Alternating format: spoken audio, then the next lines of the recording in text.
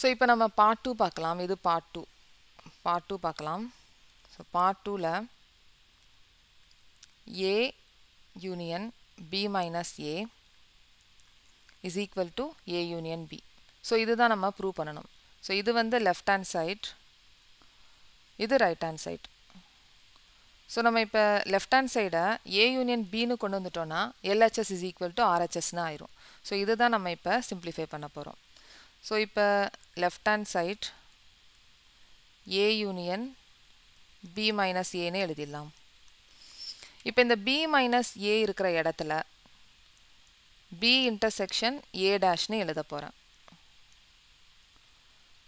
ஏன்னா B minus A is equal to B intersection A dash. Last ப்ராப்ளத்தில் நம்ம A minus B is equal to A intersection B டேஷ்னு எழுதியிருந்தோம். இப்போ B minus A is equal to B intersection A dash அப்படின்னு எழுதியிருக்கோம். So இதை நம்ம Venn diagram மூலமாக prove பண்ணிடலாம். இது ரெண்டுமே எப்படி ஈக்குவலாக இருக்குது அப்படின்றத ப்ரூவ் பண்ணிடலாம். ஸோ ஃபஸ்ட்டு வந்து நம்ம B minus Aக்கு வென் டயக்ராம் ட்ரா பண்ணிடலாம். B minus Aக்கு வென் டயக்ராம். இது A செட், இது B செட். இது A, இது B. A minus B அப்படின்றது என்ன? A minus B, A minus Bன்ற when டயக்ராமை நம்ம ஆல்ரெடி பார்த்தாச்சு. இப்போ B minus A, B minus A. இப்போ ஏல இருக்கிற இந்த செட்டை எல்லாமே சப்ராக்ட் பண்ணிட்டோம்னா பேலன்ஸ் நமக்கு இந்த செட்டு மட்டும்தான் இருக்கும். பேலன்ஸ் இது மட்டும்தான் இருக்கும். ஏவை ஃபுல்லாக சப்ராக்ட் பண்ணிடணும். அப்போ பி செட்டில் இதுதான் பேலன்ஸ் இருக்கும். ஸோ இது வந்து B minus A. இப்போ B intersection A dash draw பண்ணணும். இது A, இது B. இது A, இது B. ஸோ ஃபஸ்ட்டு வந்து நம்ம B intersection A dash. So first வந்து நம்ம ஏவை A டேஷை நம்ம ட்ரா பண்ணிடலாம். A டேஷ் அப்படின்றது என்ன? ஏவை விட்டுட்டு நம்ம மற்ற எல்லா இடத்துலையும் ஷேட் பண்ணிடணும். ஏவை விட்டுட்டு மற்ற எல்லா இடத்துலையும் ஷேட் பண்ணிடலாம்.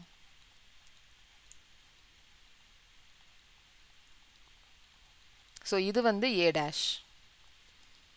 இப்போ B செட்டுக்கும் இதுதான் B செட். B செட் அப்படின்றது என்ன? இந்த ப்ளூ கலரில் இருக்கிறதா ஷேட் பண்ணிடலாம். ப்ளூ ஷேடில் இது வந்து B ஷேட் B செட்டு. இப்போ A டேஷில் வந்து நமக்கு என்ன இருக்குது? இந்த லைட், இந்த டார்க் ப்ளூ இருக்கா? டார்க் ப்ளூ, லைட் ப்ளூ, இது ரெண்டுத்துக்கும் காமனாக இருக்கக்கூடிய இந்த ஸ்பேஸை ஷேட் பண்ணிடலாம். அப்போ இந்த மாதிரி வரும்.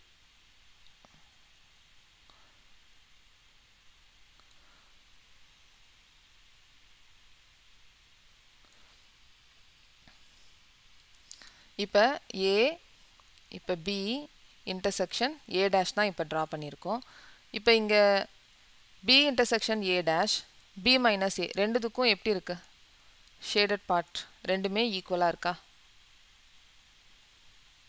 ஸோ அதனால் B minus A is equal to B intersection A dash. So இப்போ வந்து நம்ம டிஸ்ட்ரிபியூட்டிவ் ப்ராப்பர்ட்டியில் நம்ம எப்படி பண்ணுவோம்? A bracket B plus C இது எப்படி மல்டிப்ளை பண்ணுவோம்? A into B plus A into Cன்னு எழுதுவோம். அதே மாதிரி தான் இங்கே டிஸ்ட்ரிபியூட்டிவ் லா வந்து யூஸ் பண்ண போகிறோம். இதால் மல்டிப்ளை பண்ண போகிறோம். இந்த யூனியன் அப்படின்றது multiplication. So A union B plus அப்படின்றது இன்டர்செக்ஷன். இது வந்து இன்டர்செக்ஷன். ஸோ இங்கே இன்டர்செக்ஷன் பண்ணிடலாம். திருப்பி ஏவை இங்கே A டேஷால் மல்டிப்ளை பண்ணுறோம். அப்போ A யூனியன் A டேஷ். இது ப்ராக்கெட்டில் டிஸ்ட்ரிபியூட்டிவ் லான்னு எழுதிடலாம். லா எழுதிடலாம்.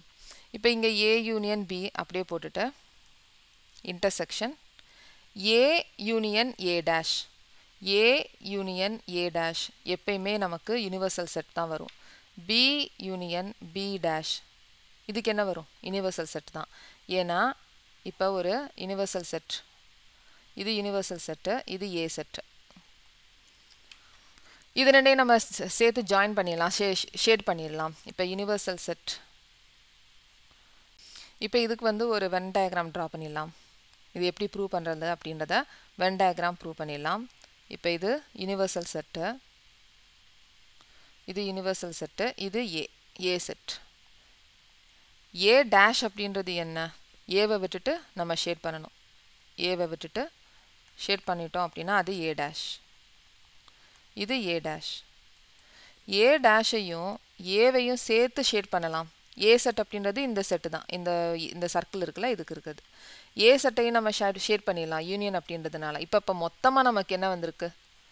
யூனிவர்சல் செட் தான் வந்திருக்கு. அப்போ A dash union A is equal to universal set. அப்போ இங்கே நம்ம யூனிவர்சல் செட்னு போட்டலாம்.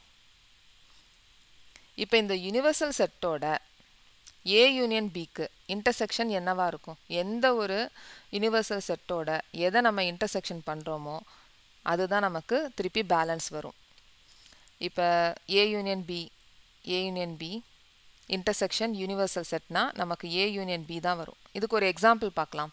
யூனிவர்சல் செட்டில் வந்து 1, 2, 3, 4ன்னு இருக்குது. ஏ இன்டர்செக்ஷன் பிக்கு ஏ இன்டர்செக்ஷன் பி ஆல்ரெடி நம்ம ஏ இன்டர்செக்ஷன் பிக்கு 1, 2, 3ன்னு வச்சுக்குவோம். ஏ இன்டர்செக்ஷன் பி உங்களுக்கு எப்படி பண்ணணும்னு தெரியும். ஸோ அதனால் ஏ இன்டர்செக்ஷன் பியை லெட் பண்ணி வச்சுருக்கேன் 1, 2, 3. இப்போ இதுக்கு இன்டர்செக்ஷன் பார்க்கலாம். Universal set A intersection B intersection universal set. இதுக்கு என்ன வரும்? இது ரெண்டுத்துக்கும் காமனாக என்னவா இருக்குது? 1, 2, 3, 1, 2, 3. இப்போ 1, 2, 3 தானே வருது. 1, 2, 3 பிலாங்ஸ் டு எந்த செட்டு? ஏ இன்டர்செக்ஷன் பி தான். ஸோ அந்த மாதிரி தான் இப்போ எதோட நம்ம இன்டர்செக்ஷன் பண்ணுறோமோ அதுதான் நமக்கு வரும். ஏ யூனியன் பி தான் வரும். இது வந்து ஒரு எக்ஸாம்பிள் தான், இது எழுதணும்னு அவசியம் இல்லை, சும்மா ஒரு எக்ஸாம்பிள் தான். ஏ இன்டர்செக்ஷன் பியை வச்சு பண்ணேன், ஆனால் நமக்கு இங்கே ஆல்ரெடி ஏ யூனியன் பி தான் இருக்குது. ஸோ இப்போ ஏ யூனியன் பி தான். ஸோ இது வந்து லெஃப்ட் ஹேண்ட் சைட். ஸோ இப்போ left hand side is equal to right hand side. So hence proved. அவ்வளோதான். ஸோ நெக்ஸ்ட்டு கொஷின் நம்பர் 7ல் பார்க்கலாம்.